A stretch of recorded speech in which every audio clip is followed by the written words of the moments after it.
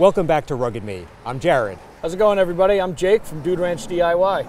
Well, we're back down here visiting Jake, and hopefully you saw the previous video where we brought this guy down. We got a chance to see Jake, a real tree professional, in action. Yeah, that was a lot of fun cutting down the tree, and now we're gonna continue on with the evolution and finish processing it up into firewood. All right, so walk us through it.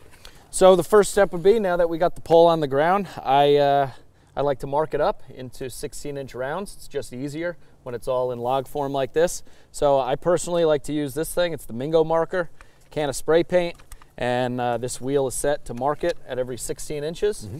So, you know, why 16?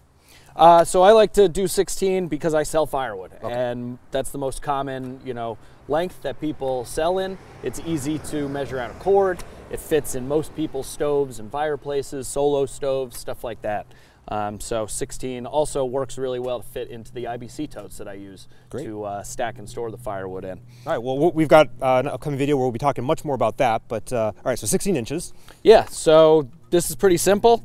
It basically, you just pull back the wheel until it stops like so. I drew a little arrow on the end. You have the arrow right at the end of the log, and then you basically just walk down it.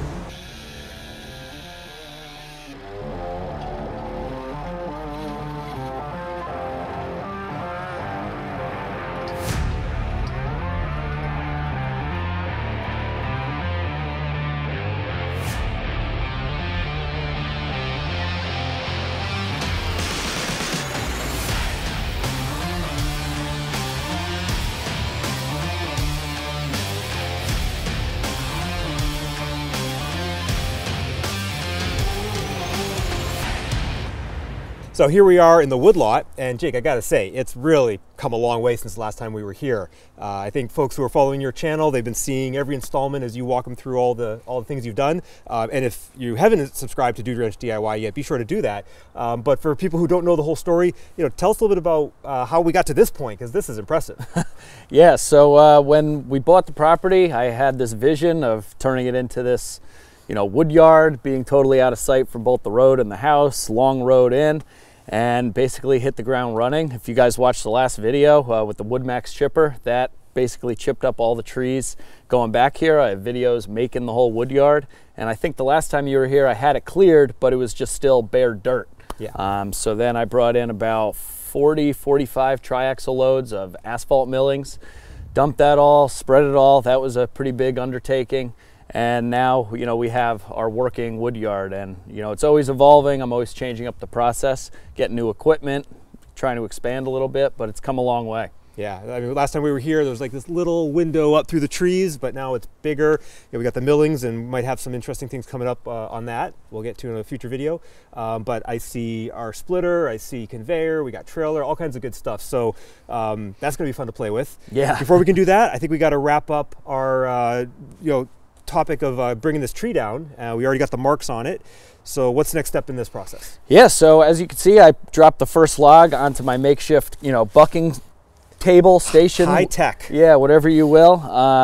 As opposed to cutting it on the ground, having to bend over, risking, burying your bar in the dirt, or in this case, asphalt millings. 2 simple logs that I chalked on either side, and I just put, my logs down on top of it and buck them up. And then I simply push them off over to here, kind of stage it here, and it's one seamless process. Sometimes when I have another guy helping me, he's on the tractor pulling logs off, cutting them. simultaneously while I'm splitting. So the conveyor helps in that aspect, just moving it away from the splitter and up into the dump trailer. So I think we'll fire up the saw and get these logs bucked up. Yeah, I guess that's why I'm here, right? To help.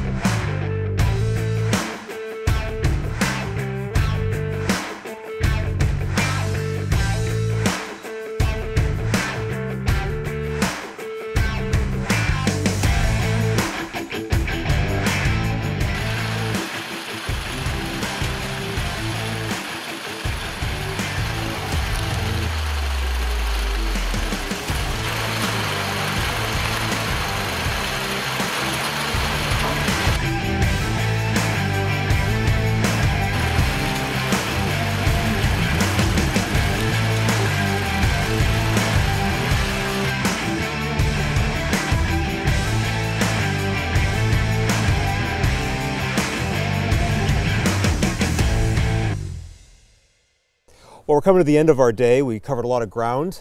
Seeing you as a professional arborist, kind of seeing the whole life cycle of taking trees down and bucking them up. Yeah, we went today, we ran the full gamut, you know, from standing tree to split up in the trailer, Yep. tree to trailer, if you will. And it was a lot of fun getting to show you, you know, what I do from climbing and stuff, and then having you back here in the wood yard for a second visit to, you know, see the RuggedMade splitter in action. Yeah, so today was this video is kind of part two. Be sure to check out the first part where Jake actually goes up in the tree, does all that cool stuff. Today we cut that tree up, we bucked it, we did some splitting, got to see some of the new gear that Jake's got here in the wood yard, the conveyor. He's got other cool videos about that, so check those out. But we also are running a giveaway of a 6-way blade and a few other stocking stuffers, so there is a video for that. Check the link in the description because that's still running until middle of December.